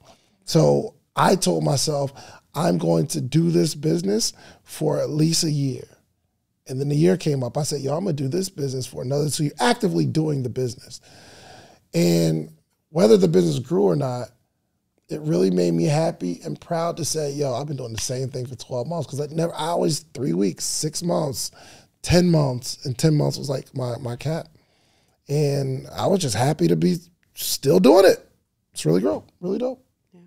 So, all right, ladies and gentlemen, man, do yourself a favor. Follow Social Proof Podcast. Follow DeeDee on social media, man. She don't be on there like that, though. But she's dope. Make sure you follow her journey. And if you enjoyed this conversation, send DeeDee a DM of something she said that really impacted you. Okay? Sometimes a thank you feels really good. Oh, yeah. It'll be like a short shot of happiness for you. You see, wow, what you said, I'm really going through it. I agree. I can relate to you. You'll be reading it and you'll be what? Happy. Come on, if you don't change it, you chose it. I'm stealing that. I'll tell you that. I give you credit. Nice. Don't worry. Hey, let's find that clip. We find that clip, Reese. We need to find that clip. We're gonna make a collaboration post because I think that's gonna set a lot of people free. Yeah. That's gonna help a lot of people. So do me a favor, send a DM to DeeDee, make her happy today. Put her Instagram up one more time. Make sure y'all go follow, send her a message. And we will be right back next Friday, every Friday at 12 o'clock Eastern Standard Time. We're trying to catch you on your lunch break so that you can go back into work feeling empowered and inspired. Not that people actually work at places anymore because everybody works from home.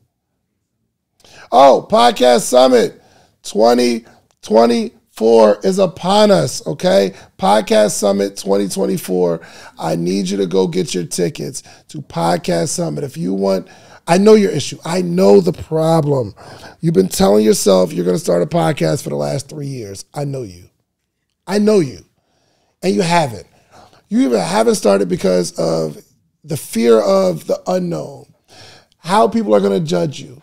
What equipment should I get? What should I talk about? Are people really going to even care what I have to say? I'm telling you, there's an environment that you can come to. You're going to share some space with other people that are feeling the same way. But from the stage, you are going to see examples of people who had that fear that you had, but now they're teaching you how they got over it. And they're going to teach you exactly what to get, exactly what type of content you should be creating. What are the trends in the industry? What are the AI hacks? What are the ways that you can really make some money and monetize? How can you treat it like a business? How can you protect your ideas? And outside of all of the information you're going to learn in 2 days, a guarantee for you is you are going to connect with some amazing people. Everybody that's been on the Social Proof podcast gets an invitation for a free ticket. If they've been a guest on the podcast, they get an invitation for a free ticket.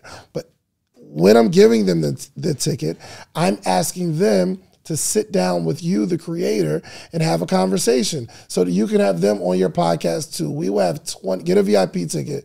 We have 20 branded podcast booths where you can sit there and actually record podcasts live with any of the people that you see, any of the speakers. I'm asking them to do me a favor if you pull them and say, hey, can you sit down and give me a quick interview? I'm asking them to say yes as much as they can. You need to be there. I'm going to give you this promo code. Don't tell anybody else, okay? Use promo code Big Deal. Big Deal. BIGDEAL. Big Deal. It's going to take 25% off of your ticket. But if you do it right now, because we had this real deep conversation today, if you do it right now, after you purchase your ticket, you are going to get an email. And we are going to allow you to bring somebody with you for free. Okay, whatever level ticket. You get VIP, it's 25% off, but you'll get to bring a business partner, a spouse, a co-host, whatever. But you have to do it right now. And we are going to give you a quick glimpse of Podcast Summit 2023 last year, so you have a little glimpse of what to expect for next year. We will see you all next week. Podcast Summit 2023, baby. We in the building. What we doing? A Podcast Summit. That's what we're doing. This is one of those events that if you miss, you actually miss something. Everybody knows media is taking over, and David Shands is leading the front. It isn't just about building a podcast and finding your message. It's about truly leveraging the power of podcasting. Create, don't wait. Everyone here is a content creator or emerging content creator or aspiring content creator, and we have learned the tools necessary to create our own work. Right now. I think it's a lot of people that just didn't register that are coming. You know what I mean? Sure. I mean, we're not tripping on general. Yeah. You know what I'm saying? Yeah, if I told them, hey, look, if they're not on it, we'll double check. If we gotta add it, I want everyone logged so we know what the final number is. Yeah. I'm really just tripping off of the VIP mastermind. So we have certain limits for all those. Yeah. The preparation for the Podcast Summit was grueling, providing this experience for creators of color, the sun, the vibes, the feel of Miami. It was all worth it. We do have a limit on All-Star. There's a certain amount of people we can feed. Well, we don't have a limit anymore because we have a bigger room. Yeah. Yeah, we'll just have to pay for it. Got it. Yeah, so you technically could still sell All-Star and Masterminds or have people upgrade. What do we deliver to a broad audience of people who are in the podcasting space. I came here to learn more about branding and how to expand it into a podcast. Some people are interested in podcasts, and they're coming to find out how they can finally launch this podcast that's in their head. So I'm also here to learn about how I can monetize my podcast that I'm looking to launch in September and protect my brand legally. But there's another group of people who have been podcasting, but they have no idea what they're doing. It's not growing. They're not getting more views. They're not getting more downloads. I want to learn how to monetize. I want to learn how to grow. I just want to learn how to, engage with the people more. I'm just a mom who just wanted to do something crazy. But you're holding it intentionally so there's more energy outside. Correct. Got it. Okay. All right. Well, do your thing, man. If we're behind, how do we make up for it, or we just push everything back a little bit? I think there are breaks that will naturally adjust. Got it. And Okay. get us back on track. Yeah. What's the lobby looking like? Is it busy? Are they out there? Did they show up? So once I got out on the stage, I looked out and I saw a packed room on a Sunday. I was just energized. I was really just blown away because now I know that the people are here. We're about to feed. You see it? Y'all see it? Do you see it? In the back, do y'all see it? Can y'all feel it? Y'all know it? Your life is going to change in the next 12 months. Let me tell you about something I've never seen before. I've never actually seen a podcast booth set up for creatives to create in real time. So I'm talking about networking on steroids. You just met somebody in the room. You want to actually have a quick little interview or a quick little meeting. You could take them into one of the booths, ask them all the questions you really want to ask them in real time, record and document that, and actually put that content out right now. I've never seen that before. Crazy. Get where you need to get to how that feels. Camera was shaking during the podcast interview, so we got to figure something out. I think when you're looking at production of anything, you should always be looking at it from a pessimistic perspective. What can I do to improve? What can I do to make this thing better? It might be the smallest change. People aren't looking at what's wrong. You could record a whole episode and there's a trash can behind you that nobody sees because nobody's looking at what's wrong. They're only looking at, oh, this is a good shot. Yeah, that's the one thing you can't hide doing a live event. You know what I mean? Like, say I launch a book. You don't know how many I sold. You know what I mean? Say I launch a t-shirt brand. Hey, get the shirts. I can be like, yo, it's popping. People are buying the shirts. Almost sold out. But a live event, like, if nobody's there, everybody knows that nobody's there. One of my biggest takeaways from the podcast summit so far was like an aha moment first when Donnie said, don't edit. I was like, mind blown, because I be doing the most with trying to edit my podcast and stuff. I actually launched my podcast yesterday, and then I got to actually experience the content room, and I got to film some episodes for my podcast. I have been able to network from the moment I got off my plane. Thank you guys so much for the podcast summit. This has been an amazing experience, and this is just day one. Who believes they have a 7-figure podcast inside of them? It sounds good. It sounds real good. Get pen and paper out. Let's get to work.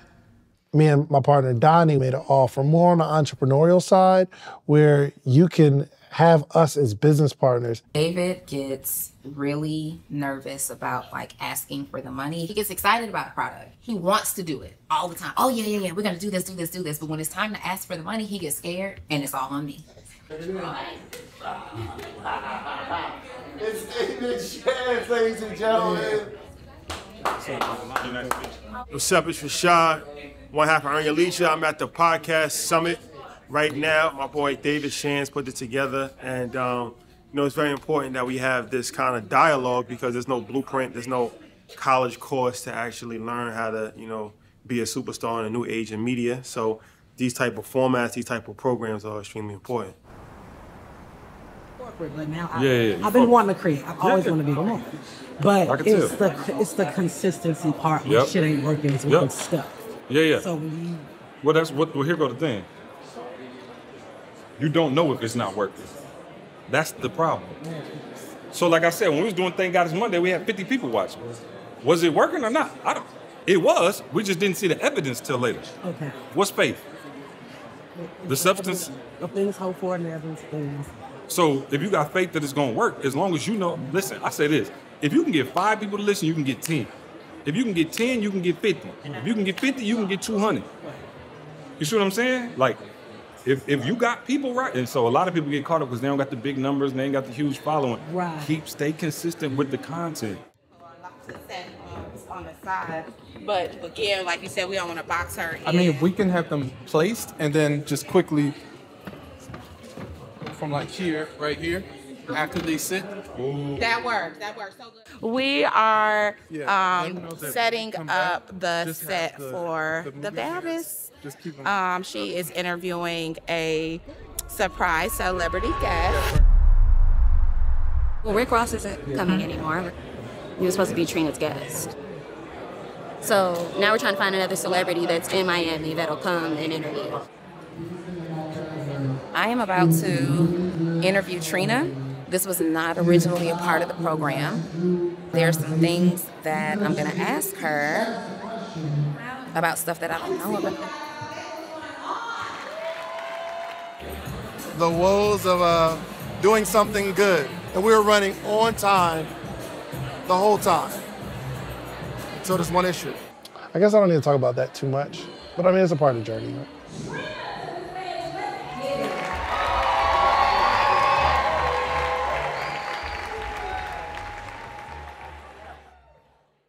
If I'm being honest, man, the highlight of the conference for me was the testimonials. I mean, you put all this time and energy into an event. You're like, yo, did everybody have a good time? Was everyone pleased, or are they gonna cancel me Monday morning? And the testimonials, the tears, the rave reviews, and it wasn't me, it was the fact that they got a gumbo of information that was tailored towards them. So the biggest thing I got yesterday was learning how to reach out to sponsors, getting the correct pitch deck going, and also when it comes to branding and making sure that whenever you're pushing yourself on YouTube that you have a good thumbnail and a good description. One thing that I learned that I'm going to implement immediately is 1, make sure all my operations are in order. 2, thinking about branding, specifically what Mario talked about of like what brands can you actually work with and what does that look like to actually get sponsorship. The podcast summit in 2 days transformed my life, and it just opened my mind as to how far I can go with my podcast, any pivots that I may need to make or any rebranding that I need to make. So we're just going bigger. We're just going bigger. We're just going bigger.